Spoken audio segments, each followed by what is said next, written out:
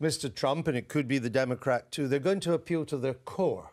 He's not attempting to reach out beyond his core here. This is mobilising the core, even at the expense of reaching out, because he just wants a big turnout of his core. Do you agree? Oh, yeah, I completely agree. I mean, this is the kind of basis type of politics, and it's really shocking to watch. You know, in the end, it's just racist, plain and simple. And the thing that's worrying for me is not that, you know, racism has always existed, but it's being normalised by, you know, a president, a politician in high office, in a way that's really, really dangerous.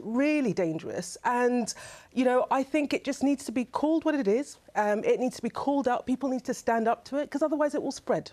And it will be corrosive and it will be divisive. And we're going to see more of it as we move towards the US election. We're seeing it here. I mean, this is something, this kind of divisive, nasty, toxic politics is the new norm.